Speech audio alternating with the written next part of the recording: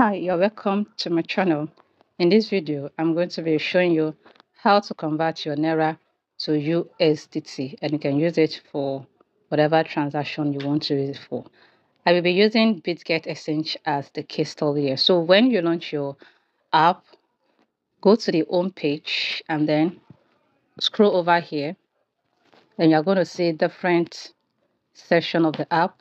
So locate where you have P2P over here. So you click on it.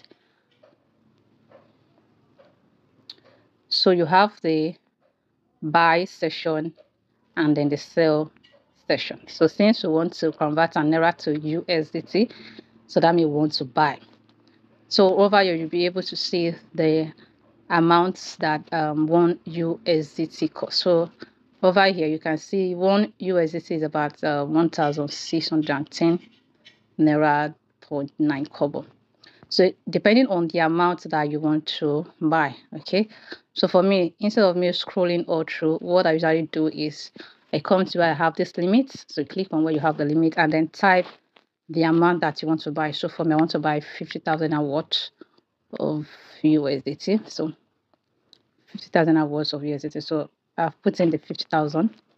So what this will do is that it will only limit the ads that I see, is going to be within the range of 50,000. So you click on confirm. So if you see now, this order has been limited to 50,000 naira and above. Okay, so this makes it easier for you to complete your transaction as fast as possible. So I can go with any of them.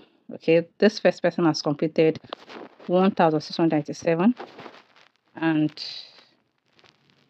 it has 99% rate success. Okay, so I can just go with this person. You can go with this person. So you click on buy. Then here you put in the amount that you want to buy. So I'm buying 50,000 naira worth.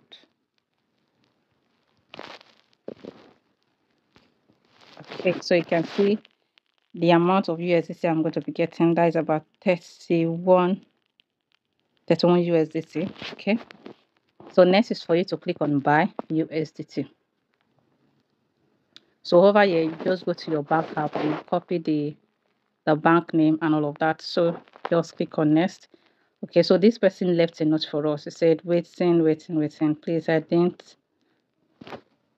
Please, I didn't narrate any crypto words or P2P. So he just began telling you the things you need to take note of. Okay, so that when you are sending the money to him, don't put in your narration anything about crypto or P2P, anything. Don't do that. So that is what this person is giving you the notes for you to take. So just read through it. Each of the vendor has different notes that he puts in. So just read it. So for me, I'm going to go ahead so I can get the account details. So you can see the account details of the person. Okay, so I'm going to copy the account details now, and then I'll be going to my bank app to do the transaction. So I will end this video now and then continue once I'm done with the payment.